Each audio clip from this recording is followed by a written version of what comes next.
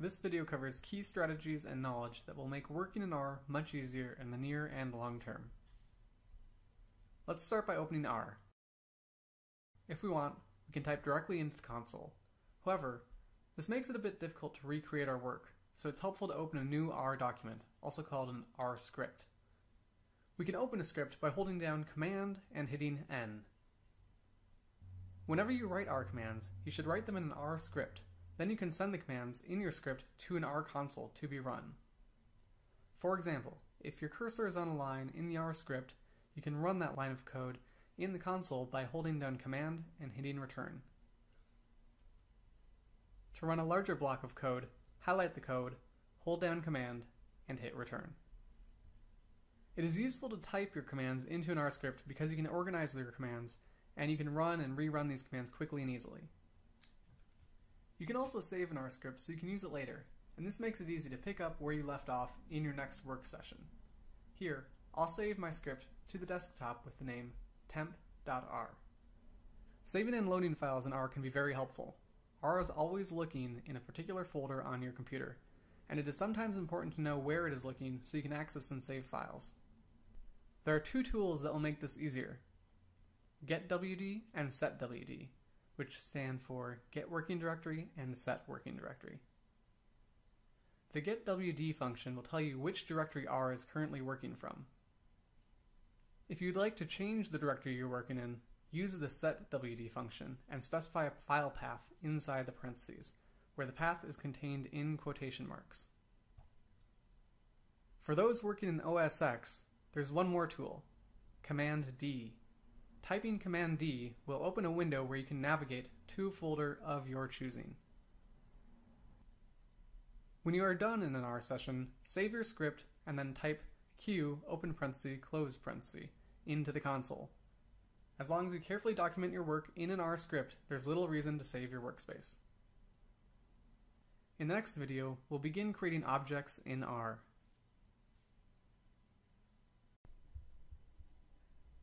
To get acquainted with R, let's do some basic calculations. We can add numbers, multiply numbers, and we can invoke built-in functions to do more complex calculations. So R is good at calculations, but we don't want to type in all of our data. Instead, we'll often store our data into R objects. In a later video, we'll load in larger data objects, but for now, let's create some simple R objects. Let's save the value 4 to an object called x. Usually we use a less than symbol followed by a dash to communicate that we want to save something, like a number, into an R object. Now we can use x to do some basic calculations. For example, x times x. Or we can calculate the square root of x. Note that sometimes people might call x a variable. So think of the terms object and variable as meaning the same thing in R. The names of R objects can include letters, numbers, underscores, and periods. However, the name should always start with a letter, usually one that is lowercase. If you'll be sharing your code with others, check with your group to see if there's a style guide that you should follow for your R code. One last tip. If you want to review an earlier command you made, click the command line on the R console and then hit the up arrow on your keyboard. When you do this, you will be able to see earlier commands you have run and, if you desire, you can rerun them. In the next video, we'll create and work with vectors in R. One of the fundamental objects in R is a vector, which is just a term to mean a single set of values in a particular order. We can create a simple vector in R using the concatenate function, which is a function represented by a lowercase c. Inside the parentheses, we put values or other vectors separated by commas, and these will be stuck together to create a new vector. When we print the vector, R simply prints the values one after another. You might wonder, what happens if there are so many values in the vector that it hits the end of the line? Well, the values wrap to the next line, just like the text would if you were writing a paragraph. Notice that there's also a little extra information in the first and second lines. In the first line, we have a number 1 in brackets, and on the second line, we have a number 10 in brackets. In each case, these correspond to how far r is into the vector at the start of each line. For example, the 10 indicates the first element on the second line is the 10th element of the vector. The 1 in the brackets at the start of the output indicates that this line was the start of the printed vector. This brings up a subtle point. Looking back on our earlier output, we can see the bracket 1 in each output.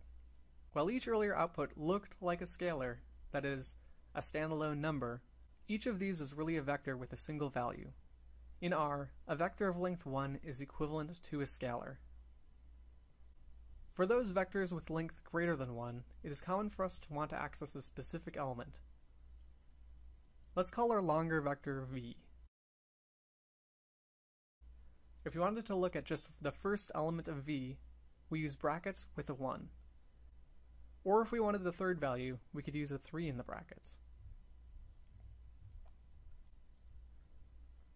We can also request several values at once. To do so, we create a vector that indicates the positions of the values we want returned. Then we put this vector into the brackets. So let's suppose we want to look at the first 3 values. We start by creating a vector 1, 2, 3. Here I've done that using the special notation 1:3, which produces a vector with values 1, 2, 3. I'll save this vector into a variable called lookat, and then I'll use lookat inside the brackets to get at the first 3 values of v. There are 3 more functions worth remembering when it comes to vectors: length, head, and tail. The length function indicates the number of elements in a vector. The head function returns the first 6 observations in the vector, and the tail function returns the last 6 observations in the vector. Here's v printed out for a comparison. Also, if we want, we can specify a second argument in the head or tail functions. This second argument says how many observations we want to see. For example, here I'll specify that I want to see just the last 3 values of v using the tail function with 3 as the second argument. In the next video, we'll work with character and Boolean vectors.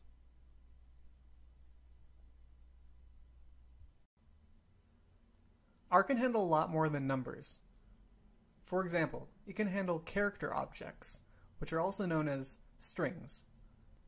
We can make a simple character object just by putting some text in quotation marks. You might notice something we saw before, which is that the output is again preceded by a 1 in brackets. This character object is a vector, and we can create a longer vector using the concatenate function. As with numeric vectors, we can apply functions to a character vector to learn more about it or get summary information.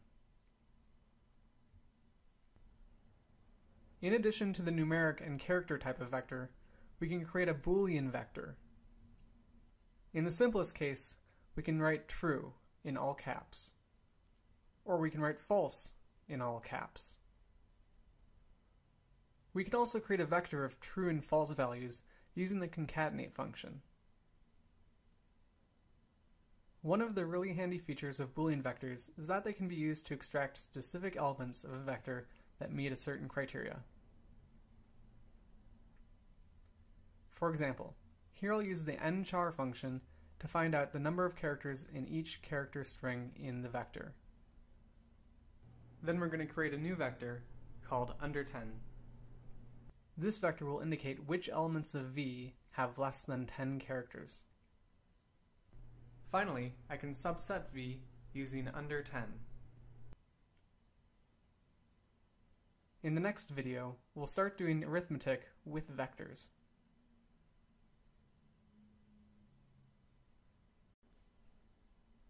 The simplest type of vector arithmetic in R is just adding a number to a vector.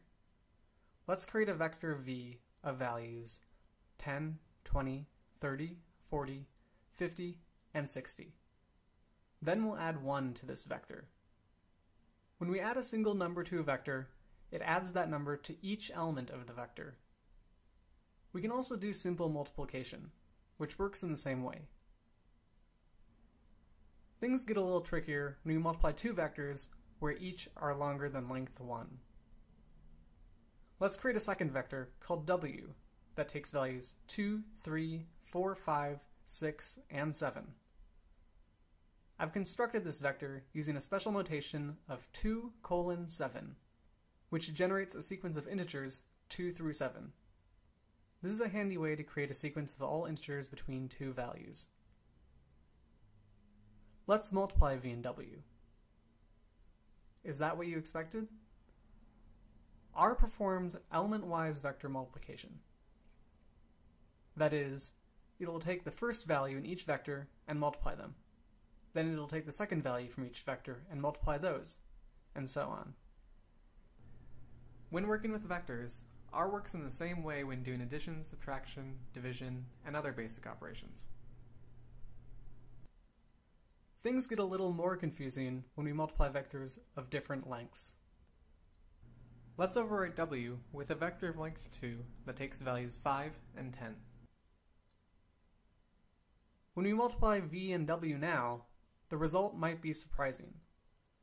We get another vector with 6 elements. Let's take a closer look at what happened. The first two values make sense. They are again the element-wise multiplication. However, when we get to the third value, it appears to be the product of the third value of v and the first value of w. The fourth value is the product of the last value of v and the second value of w. What we've just observed is that R recycled the vector w so that it could complete the multiplication across the full length of v. It also did so without any warning or error. R is built to recycle vectors, and it doesn't always tell you when it does so. Let's do one more vector multiplication. We'll overwrite w one more time, and make it a vector of length 4 with values 5, 10, 15, and 20. Here this vector has been created using the sequence function. The first argument says where the sequence starts, the second where the sequence should end, and the third how big of jumps to take to get from the first to the last value. Here again, we multiply out v and w. R again will recycle w, but this time it gives us a warning. In this case, when R recycled w, it still had elements left over when it ran out of elements with v, so it wanted to make sure that we are aware of this. There are several ways we can perform arithmetic in R using vectors. We can raise every element in a vector to a power, or a different power for each element. Here I've again used the integer colon integer notation to create a vector of values 2, 3, 4, 5, 6, 7. Many functions also work nicely across vectors, such as the square root function. In the next video, we'll learn about matrices.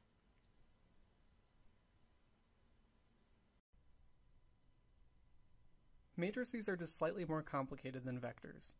To create a matrix, we usually start by creating a vector.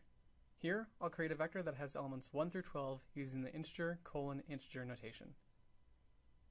Next, I'll use the matrix function to create the matrix. Whenever creating a matrix, it is helpful to provide the number of rows and the number of columns to ensure that you're creating the precise matrix you expect. You can do this using the n-row and n-col arguments. If you happen to forget to use the argument names, R will try to guess what you meant. It usually does this based on the order of the arguments. For the matrix function, if we specify the number of rows before the number of columns, we get the same type of result. You can also experiment with leaving off one of the arguments. Notice that if I only include the number of columns, I need to specify the n-col argument name if I want to get the same matrix that I got before. The matrix function is very handy in that, while you might specify the complete set of data for the matrix right up front, you don't always have to do this, if parts of the matrix will repeat. Here's a matrix with all zeros. We only need to specify a single zero for the entire matrix. We can also specify a partial vector that can be used to fill in the entire matrix. Let's create a 3x4 matrix with values 11, 12, and 13 filled in the entire matrix. In this example, the vector, which had length 3, was recycled until the 3 by 4 matrix was filled up. Notice that the vector runs down the columns rather than across the rows. If we had wanted to make it run across the rows, we can add a fourth argument to the matrix function. By row equals true. We also sometimes want to learn more about a matrix. We might start using the dim function to learn the dimensions of the matrix.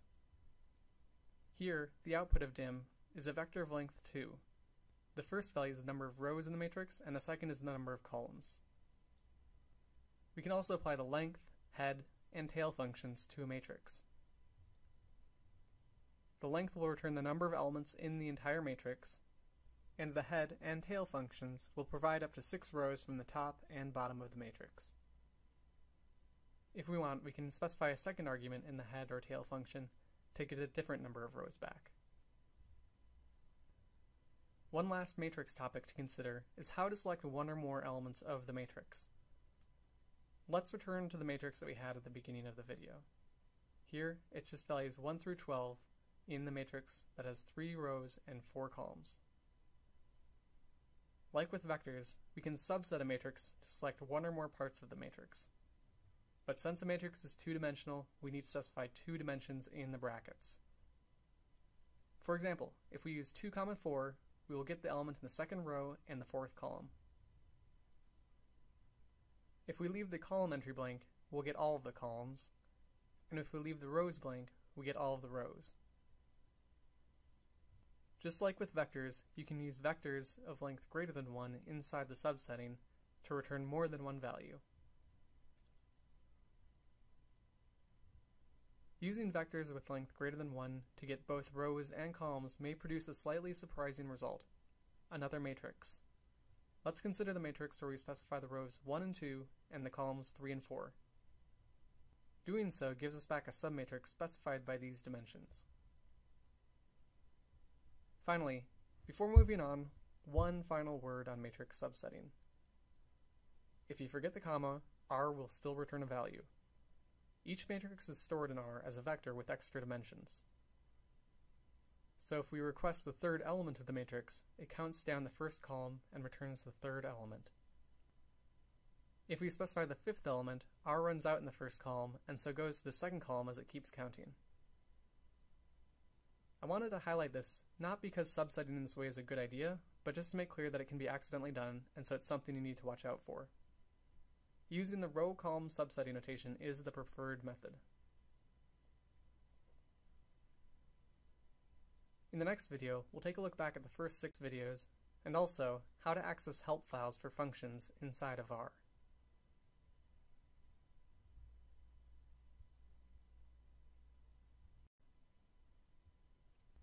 Functions are special R objects that take in other objects as arguments and produce something. In many cases, the person who wrote the function provides default values for some or even all of the arguments. We've now seen a couple important functions and techniques. First, we saw the concatenate function that was used to create vectors. And we saw we could create vectors that are sequences of integers using the integer, integer notation. We used the length, head, and tail functions to learn more about vectors. We also saw character vectors. The letters object is a built-in vector of letters inside of R, and if we wanted, we could examine a subset of the letters. We also saw how to construct matrices using the matrix function, as well as how to specify the number of rows and columns for a matrix using the second and third arguments. The dim function provided a way to check the dimensions of a matrix, and we could again use brackets to examine a subset of the matrix, except that we specified both rows and columns, or just one.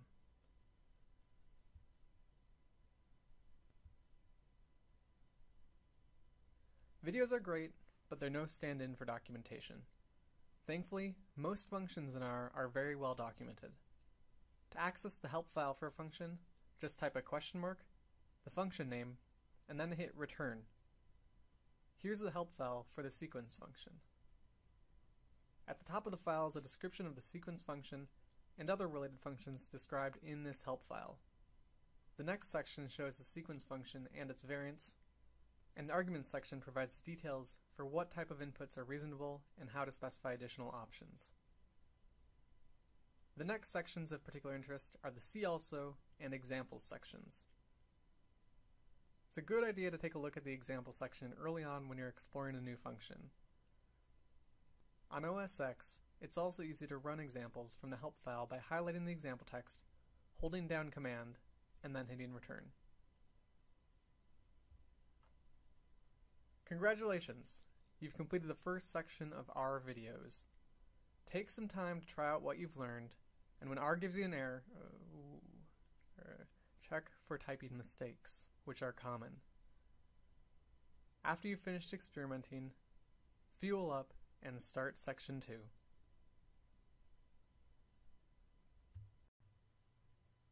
Welcome to Section 2. R is a powerful tool for data analysis, and the first step to working with data in R is to get the data into R. Suppose I have a CSV file on my computer and I want to load it into R. Since I'm running R on OS X, I could use the Command D trick to change my working directory to the folder with the file, but it's also helpful to know how to navigate using the getWD and setWD functions. We'll also make use of the list files function, which lists the files and folders in the current working directory. I want to get into my Google Drive folder, so I'm going to specify that in the setWD function. Next, I'm going to print out the folders in this Google Drive folder and navigate to projects. Next, I'm going to navigate to the top secret folder, and since I know there's a data folder there, I'm just going to add this folder into my setWD command.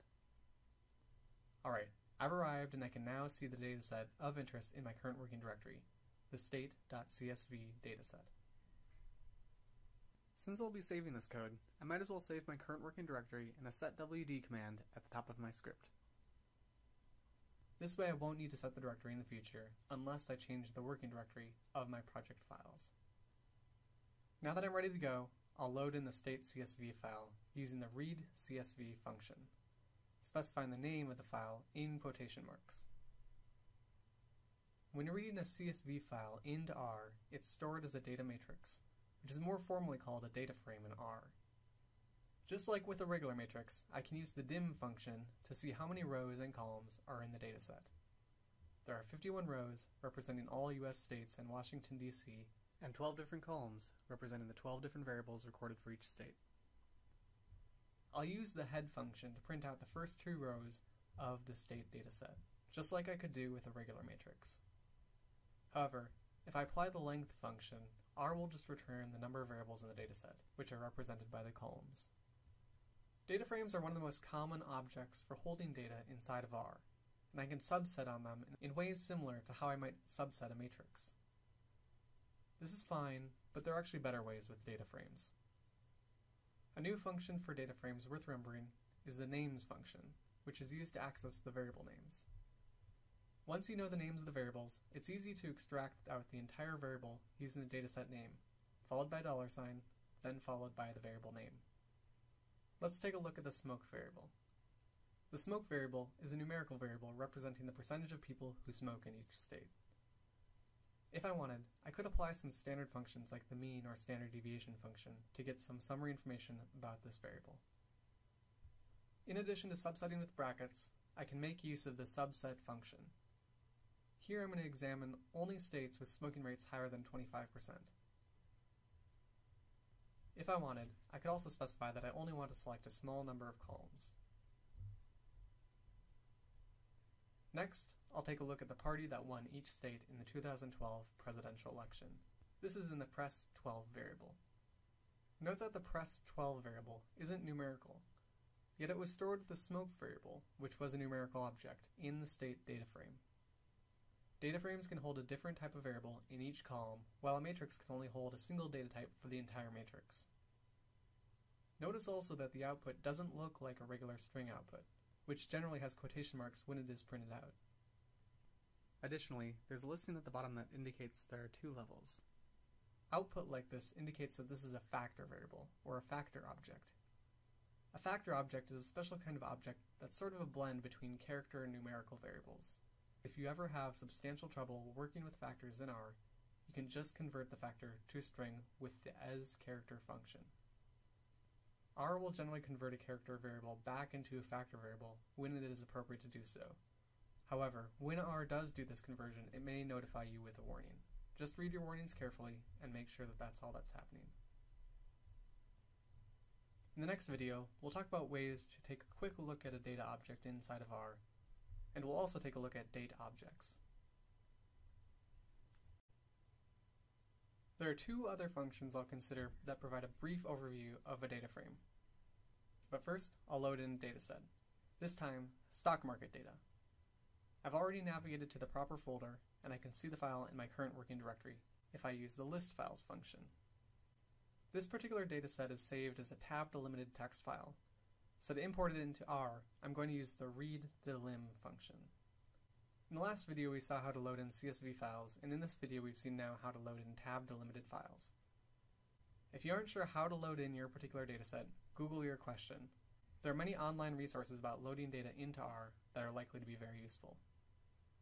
Alright, back to the dataset. I'll take a look at the first and the last three rows. I can also get a better overview of the dataset by using the str function that provides a breakdown of the object's structure. Here I can see that stocks is an object with over 70,000 rows and 8 variables.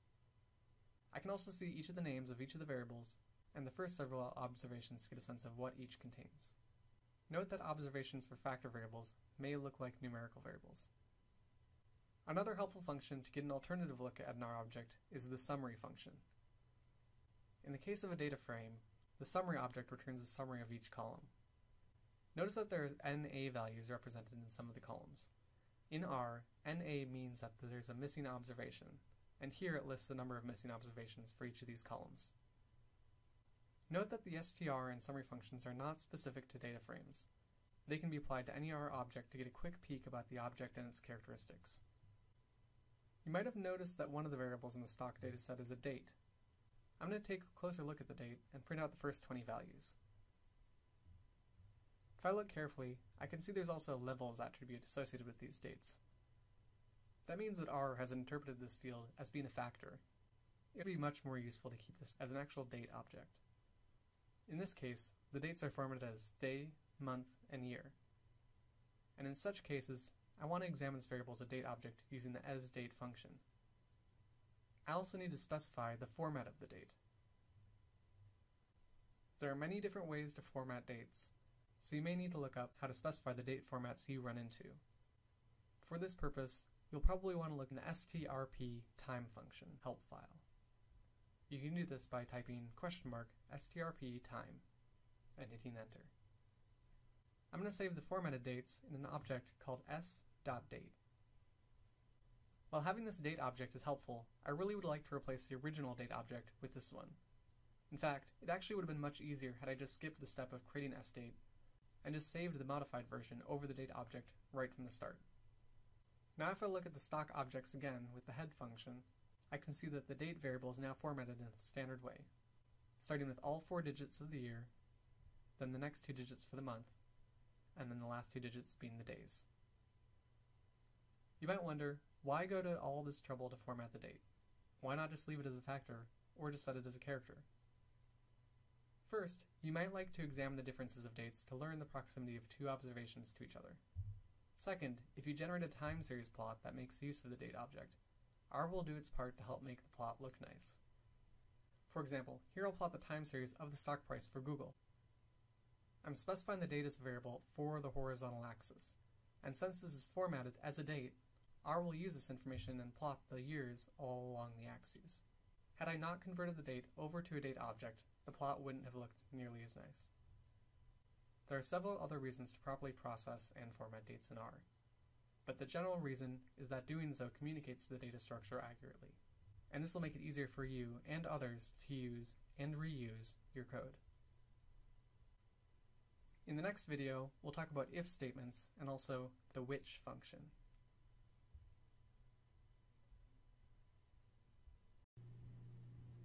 In this video, I'll cover 2 important structures in any language, the if statement and logical operators. I'll also introduce the if-else and which functions.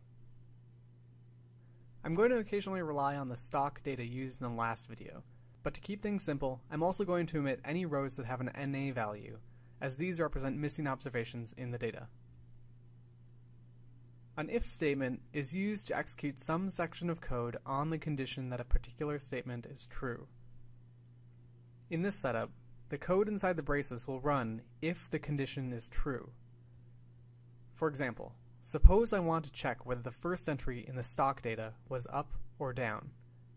If it was up, I want to create a variable called status that takes the value up. It would also be informative to label the status as down if the stock is down, so I'll add an else statement. The code in the second set of braces will execute if the condition is false.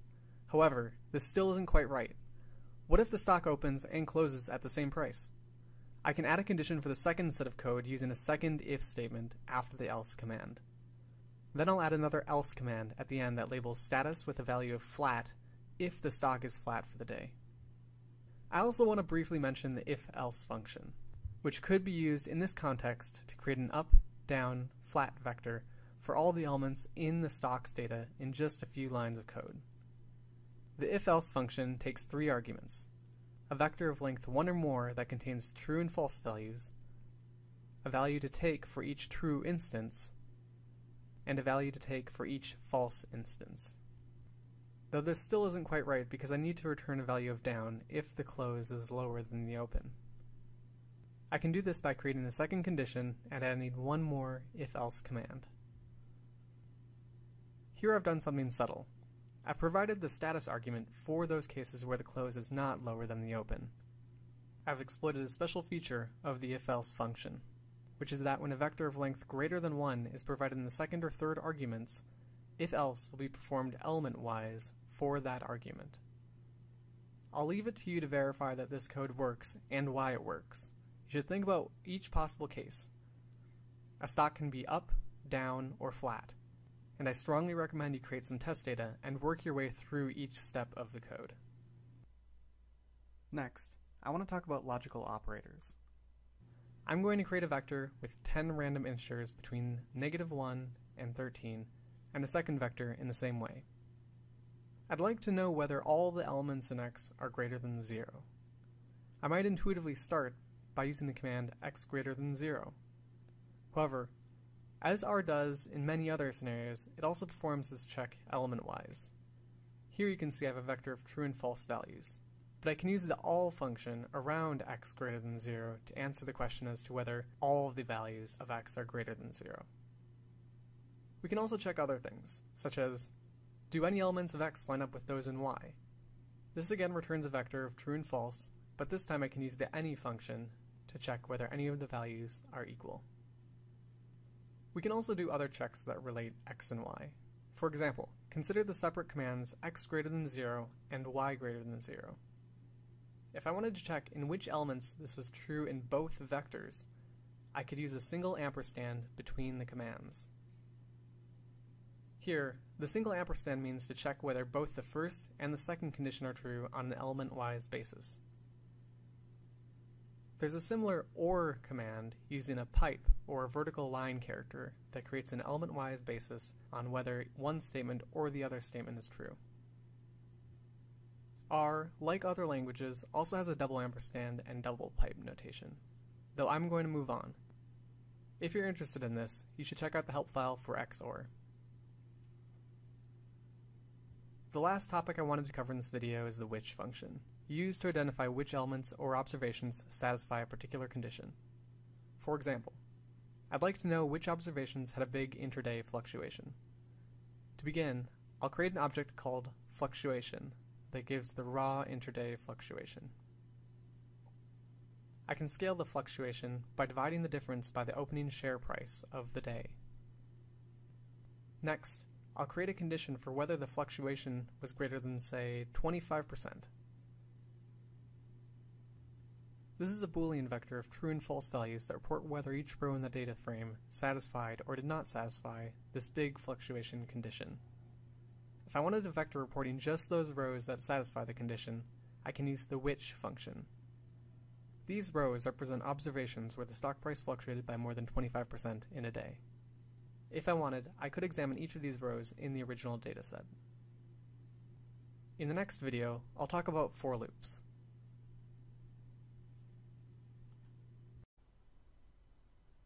Our second key programming tool is the for loop. A for loop is a structure used to execute a set of code repeatedly. The for loop statement specifies an index over which the loop is computed. For example, here I'll execute a for loop using an index called I. The object I will start the loop by taking the first value in the 1 through 10 vector. That is, to start, I will equal 1. Next, the for loop will execute. Then I will take the next value in this vector, which is 2, and the loop will execute again. This will continue until I has taken the last value in the vector, 10, and the code executes one last time. In this set of code, the value I squared will be appended to the vector x using the append function. Here I got an error. I'll take a closer look. I can see that x never actually existed, so there is no way to append anything onto the first iteration. To fix this, I'll just initialize x as an empty vector using the concatenate function, but leaving the arguments empty. Okay, this runs well. Look at x. In each iteration, a value of I squared was appended to the end of x. So the first element was created when I was 1, the second when I was 2, and so on. Okay, I've done something pretty cool here. I've done 10 calculations using a for loop, and it wouldn't be hard to do many more with the same set of code. For example, I could easily go from 1 to 100 rather than just 1 to 10. While there are other better ways to do this particular calculation, there are instances where a for loop is very useful. Alright, one more look at the stock data. To calculate the smallest and largest values for each stock in the stock dataset, I'm going to start by creating an object called the tickers. That is just a list of the unique stock tickers in the data. Since for loops can iterate over any vector, I will write a for loop to iterate over the object that I've called the tickers. It's sometimes helpful to also give a meaningful name to the index, so I'm going to change the index I to ticker. Now I need to create code for the general case. For a given ticker, calculate both the low and the high value. I'll start by identifying which rows are of interest in the stocks dataset. The vector called lookAt is a Boolean vector indicating which observations represent the ticker for the given iteration. Next, I can create two statements to calculate the lowest low and highest high of these observations. Finally, I need to store these values somehow. I can start by initializing two objects, lows and highs. Next, I can use an append command to append a value onto the end of the vector. Alright, I can run the code and print the results. But something's wrong. Well, I'd want to spot check some of my data anyways. Something bad has happened. A value of NA in R means that a value is missing. And more generally, oftentimes functions will return NA if any of the observations are missing. If I took a look through our dataset, I'd find that there are several observations with missing NA values. Here I've checked how many entries in the column low of the stocks dataset are missing. In many functions, such as min and max, there's an optional extra argument that is useful for ignoring missing data, the na.rm argument, which I'll set to true in the min and max functions.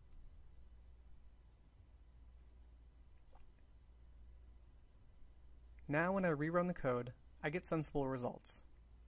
I'd want to look at the data more carefully to see why some observations are missing, but I'll leave this as a topic for another set of videos. One final word. Even in this example, there are other better functions that could have been used to get the same results much more quickly. This would be important for code that should be implemented efficiently, and I'll get to these functions in the future. However, for the beginning R programmer, it's sometimes easier and clearer to simply implement a for loop.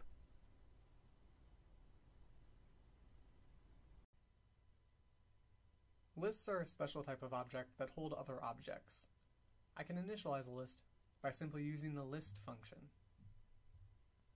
I can create items in the list by providing arguments to the list function. What is important to understand is that a list can hold objects of all different types. In this example, the first object is a numerical vector of length 5. The second object is a character vector of length 1, and the third object is a Boolean vector of length 1. If I wanted to access an item, I use the subsetting with double bracket. I can also add on new items, even providing the character name for the item. When a list has named objects, those objects can be accessed using a special $sign notation that is reminiscent of the same notation for data frames. Lists also aren't restrained to holding just vectors. They can also hold matrices, data frames, and even other lists. Lists are so powerful since they create helpful ways to organize diverse sets of data or results. Oftentimes I have many groups of data, and it would be helpful to calculate statistics for each. I might organize these statistics using a list. I'm going to load in the stock data just as we have in the last couple of videos. And my goal will be to create a summary of the prices for each stock. I'm going to do this using a for loop. The first line in the for loop will identify the rows of interest. The second line will calculate the summary and store it in an object called stock summary. I also shouldn't forget to initialize the stock summary object, here as a list. Finally, I can take a look at the results. Not surprisingly, there's a lot to look at. If I wanted, I could look at a specific summary for a particular stock, say Google's stock. What I have done here in just 6 lines of code is very powerful. I've calculated summaries for every stock in the dataset, and this code works regardless of if I have 5 stocks or 5,000 stocks.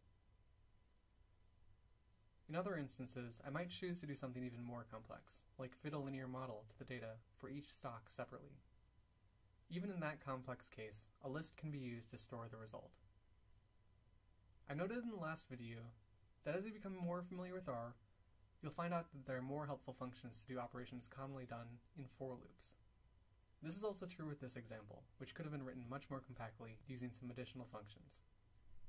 Some of these functions we'll encounter in the next section, like the functions by and apply. Great work on making it through the second section of videos. Take a short coffee break, practice what you've seen, and then get started on the third section.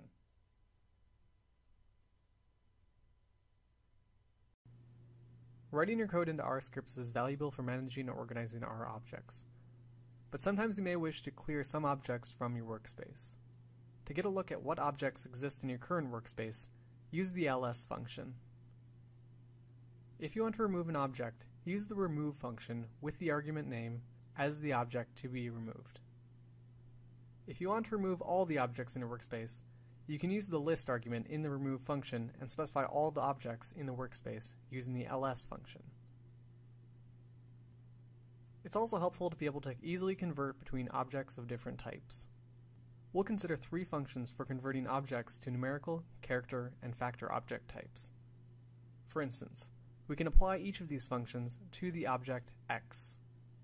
Applying the as character and the as factor functions affect the outcome. Had I wanted to actually change x to, say, a factor, I could have assigned the new result to x. One special note here. If you have a factor variable that also looks numeric, always convert it to a character before converting it to a numerical value. There are other comparable functions that you may occasionally find useful, such as matrix, as data frame, and as list. One last function I'll consider in this video is the unlist function. In the usual process of data analysis, I might create a list to hold summary results of an experiment. Here, I'll construct a list manually for 4 groups. In this example, you can think of the first number for a group to represent its corresponding sample size. The second number might represent the average response for that group, and the third value might represent the standard deviation for the group. Just a side note worth mentioning. I typically perform these types of calculations in an automated way, which would make it easier for the code to be scaled to an arbitrary number of groups. If you need a refresher on this topic, look back to the 5th video in section 2. Alright, so the results are stored in a list where each list item represents the results for a single group. If I unlist this object, I get a vector of the unlisted results. It would actually be more useful to hold this object as a matrix or as a data frame. So I'll form these unlisted results into a matrix. If I'd prefer a data frame, I could use the asDataFrame function applied to this matrix. If I wanted, I could also adjust the column names of the data frame using the names or the column names function.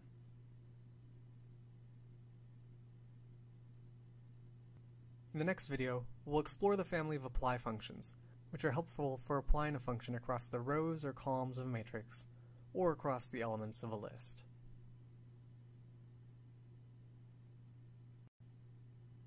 The apply function and its variants are useful for applying a function across an R object. We'll consider two variants of these special class of functions, apply and tapply, and we'll also look at the by function.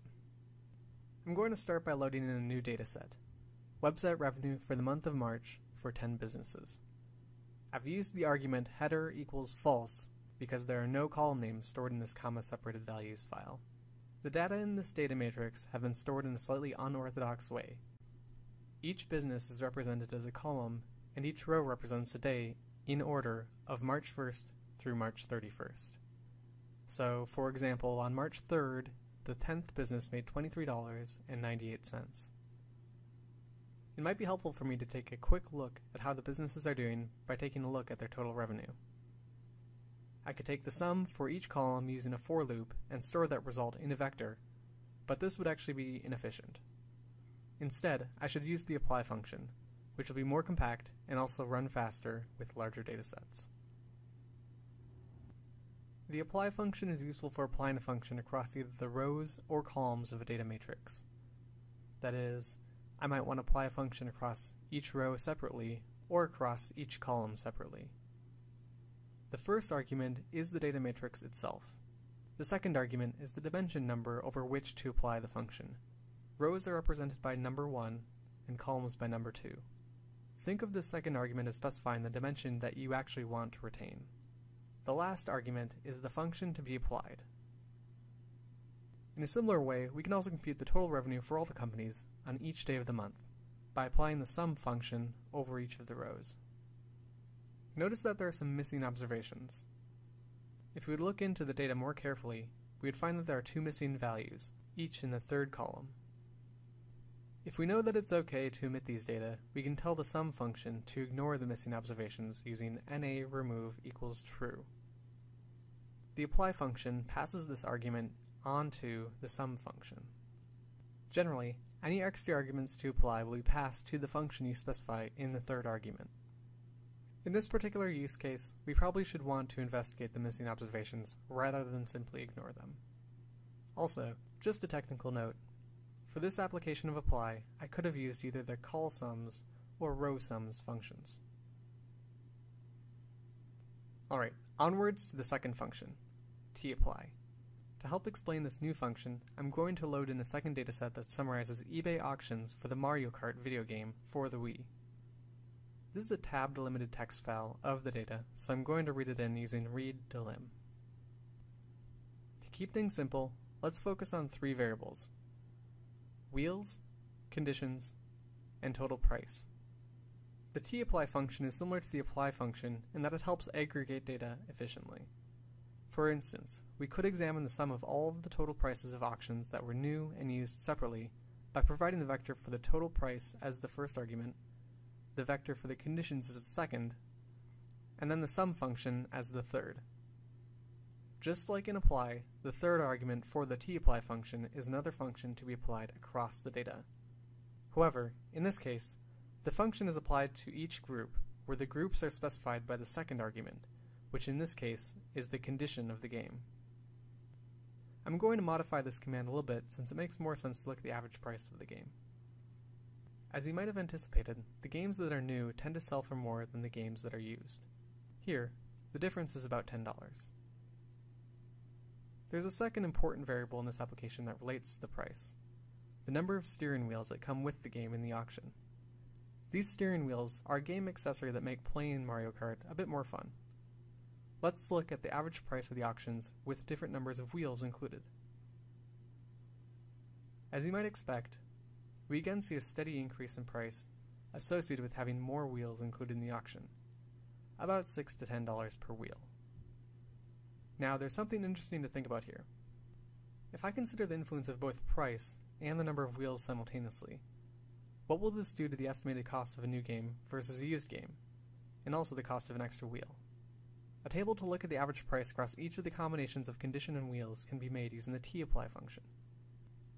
To do this, I'm going to provide the data frame with just the condition and the wheels columns as the second argument. Some of these numbers look a little bit surprising.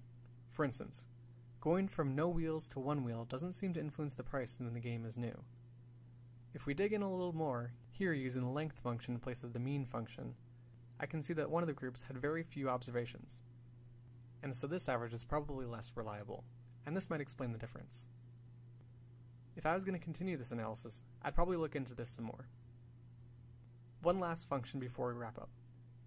The by function is a variant of the tapply function, but by default, it returns a vector of the results. Note that when it is printed, it won't really look like a vector, though you could access the elements just as if it was a vector. In the next video, we'll take a look at three functions: with, within, and aggregate. In this video, I'll take a look at three functions: with, within, and aggregate. To explore these functions, I'm going to load in the Mario Kart dataset. The with function can be used to access variables in a data frame with ease. This is especially important when the name of the data frame is long and multiple variables are being accessed for a calculation. I can read this command as, with Mario Kart, compute the total price minus the shipping price. The within function is similar to with, except that it's used to create new columns and merge them with the original dataset.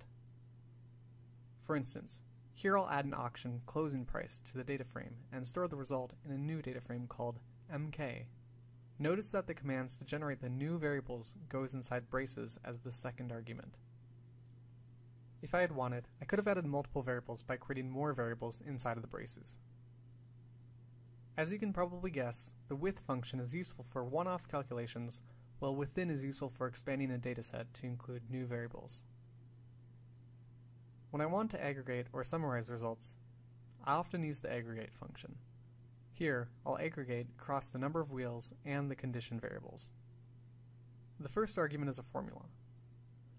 The dot on the left side of the tilde means keep all of the variables for the output, and the variables on the right side, separated by a plus sign, indicate which variables to aggregate across.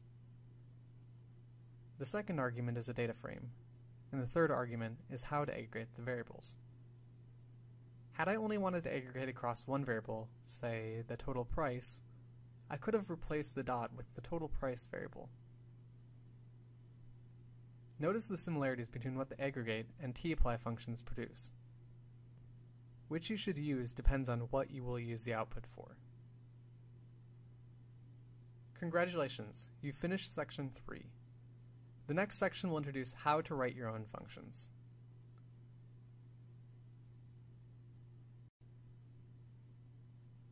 Building functions in R is a key skill that I'll cover in this section of videos. In this first video, the basic structure of a function will be introduced in the context of reporting both the mean and the standard error of a dataset. I'm going to start by creating a test dataset called D. Here, D is a sample of 25 observations from a Poisson distribution with 8 degrees of freedom. Next, I'd like to ensure that my test dataset is stable, so if I rerun my code, I'll get the same kind of results. I'm going to do this using the setSeed function. Now if I regenerate my data multiple times, I get the same test dataset. Now on to the general structure of a function. I'll start by carefully choosing a function name. Here I've thought about this ahead of time. I'm going to call it get, mean, and standard error. Next, I'll assign a function object to this name using the function declaration. I've provided a generic argument x to represent the data, and I'll use braces to contain the code to be executed using the arguments. I'll compute the mean, the length of the dataset, and the standard error of the mean inside of these braces. Presently, the function identifies the mean and its standard error. However, the variables m and SE only exist in the scope of the function, so when I run the function, I don't actually get any results. What I need to do is add a return statement. Now when I rerun the function, the mean and the standard error will be returned. This new function can be helpful, however, its present output isn't actually ideal. It would be nice to make explicitly clear what each of the outputs is from the function. In the next video, I'll expand the function and take a look at this challenge. The function in the last video is used to report the mean and the standard error. Suppose I wanted to also report a 95% confidence interval for the mean. Here I'll construct a confidence interval. The QT function is used to identify the 97.5th quantile of the t-distribution with n-1 degrees of freedom. There might be some temptation to concatenate the confidence interval with the current results being reported from the function. In some instances, this might be fine, but it isn't a very clear way to organize the results. For example, what if another user mistakenly thought the first two values were the confidence interval and the last two were the mean and the standard error? That could be disastrous. When multiple objects are being returned from a function, it's usually helpful to return them in a list. But even now, things might still be a little bit unclear. For this reason, it's useful to add names to each element of the list. And before I forget, I should update the name of the function. I'm going to name it getCI for getConfidenceInterval. There's one more change I want to make before moving on, making the function slightly more general by allowing for a different confidence level. I'm going to do this using a second argument called level. Since a 95% confidence level is so commonly used, I'll specify a 0.95 confidence level as the default. Next, I need to make some slight adjustments to the body of the function to make use of this new argument. I can compute the upper percentile for the confidence interval, then provide this as a substitute for 0.975. Now I can run the function without specifying the level to get a standard 95% confidence level. Or if I want a different confidence level, say 99%, I can easily make that request. Suppose a user input a value for a level of 99 rather than 0.99 for the level argument.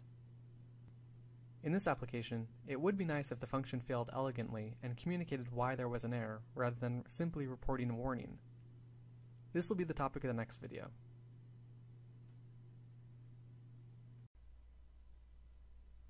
Providing clear feedback to users is one part of building great functions. I'm going to take a look at the function from the last video that was used to compute a confidence interval for the mean using a sample of data. What if a user provided a percentage instead of a proportion for the confidence level? Currently, the user simply gets a warning, and the reason behind the warning isn't going to be obvious to new R users. Instead, it'd be helpful to stop the execution of the function and clearly communicate what is wrong. I'll do this by stopping the function if the level of the argument takes a value less than 0 or greater than 1. To stop the execution of a function and return an error, use the stop function. The argument of the stop function is a character string to communicate why the error was generated. Here, I'll communicate that the level variable should have been represented by a proportion between 0 and 1. Now, when a user inputs a level value that is invalid, it stops and returns an error. I'm also a little concerned that a user might provide a level that takes a value like 0.05 or 0.1. They might think they are supposed to provide a significance level rather than a confidence level. If the confidence level is smaller than 0.5, I'd like to warn the user that they should rethink their input. I can do this using the warning function. In the next video, I'll introduce how to pass an arbitrary number of arguments to a function.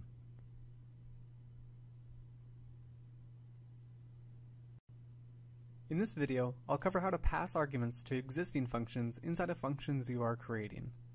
To do so, I'll use the website revenue data highlighted in the last section. I'd like to create a function that summarizes the revenue and other objects like it. I'll call the function revSummary, and it'll take just one argument that should be a data frame or a matrix, where the rows represent days, columns represent different websites, and the entries represent revenue for the websites on each day. I'll build in a simple check to make sure that the data object comes in a form of a matrix or a data frame. If it doesn't, then I'll provide a suitable error. Next, I'll calculate two summaries. the average revenue per company and the average revenue per day for the companies. In a previous video, I used the apply function for this, but here I'll use two functions in R specifically built for taking the mean across rows and columns, row means and col means. I'll return those results in a list with two items that will be returned at the close of the function, mean revenue per company and mean revenue per day. Finally, I'll apply my new function to the revenue data. When I execute the function, I get a list back, as expected. However, there are some NA values that indicate that some data are missing. Here, I'll identify which observations in the revenue data are missing using the isNA function together with the which function and an additional argument, array index equals true. The first is for the 12th day and the third company. The second is for the 13th day and the third company. It's possible that some end users of this function, including myself, may occasionally want to have such observations omitted from the calculations in the functions using an NA argument, similar to how we've seen this argument used with other functions. However, this NA remove argument would need to be passed to both row means and col means. This is fine, but it's actually a little bit more generalizable to accept an arbitrary number of arguments to be passed to these functions. I can do this using an ellipsis in revSummary's declaration. This allows the revSummary function to accept extra arguments not specified in the function declaration. Next, I indicate which functions should receive these extra arguments. Since my intention here is to allow users to pass the NA remove argument to row means and col means, I will add an ellipsis to the end of each of these functions. Now, if I pass NA remove equals true into the revSummary function, this argument will be passed to the row means and col means functions, which will then remove the NA values from the calculations. Note that if you want, you may access the arguments from the ellipsis in your function using the list function with an ellipsis as its argument. In this way, you may also write functions that allow for an arbitrary number of arguments and then access all of those arguments in a list. What's been covered in this video is how to easily pass additional arguments inside your functions and how to access those extra arguments using the list function. In the next video, I'll show how to hide function output that might flood a user's screen, and I'll also cover a useful tool for building recursive functions, which are functions that call themselves.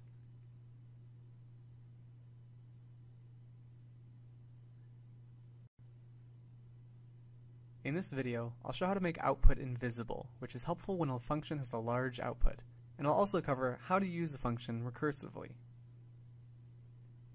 If your function returns a lot of results, it might be a bit obnoxious when a person forgets to assign the output to an R object. If you think your output is likely to be annoying when it's printed out, you can use the invisible function in place of the return function.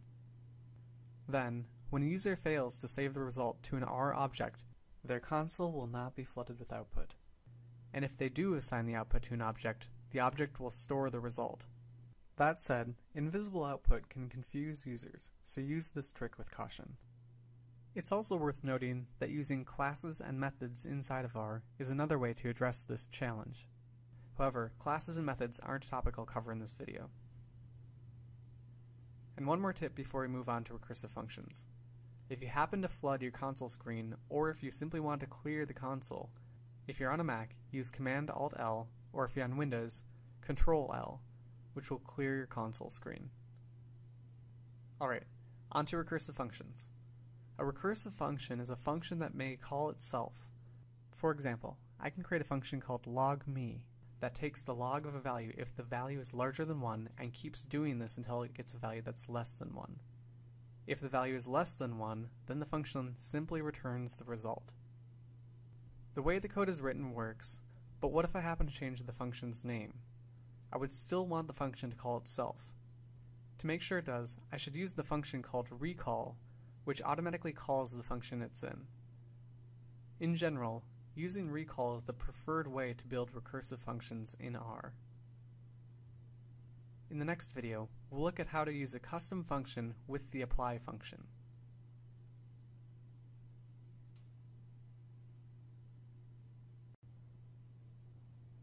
In the last section, I talked a bit about the apply family of functions. These are very powerful functions for applying the same function across many sets of data. They're even more powerful when combined with custom functions. To begin, I'm going to create a sample object X that's a matrix with 1,000 rows and 10 columns containing 10,000 random draws from a Poisson distribution with 8 degrees of freedom. If you recall, I could use apply to apply a function across each row or column. Here, I've calculated the mean for each column. If I wanted, I could also create a custom function on the fly that calculates the standard error of the mean using each column separately. Note that here I've omitted the braces for the function declaration. I did this since the function can fit on one line, but I could include braces if I liked. This inline use of functions is very useful since it allows you to apply simple custom functions on the fly. It's also common to make complex functions and use them in the third argument of apply. Here I'm going to first load in the getCI function, then I'm going to call it inside of apply. You might recall that the getCI function actually returned a list. The apply function adapts its output to accommodate complex outputs by the function being applied. Sometimes it will return a vector, other times a matrix, and other times a list. Here, since getCI outputs a list, the best way to represent many outputs of that function is to contain them in a sort of superlist. This completes the fourth section of videos. Take some time to try out what you've learned in these first 4 sections of video. Browse online for some data, or access some of these datasets that are already present in your R session.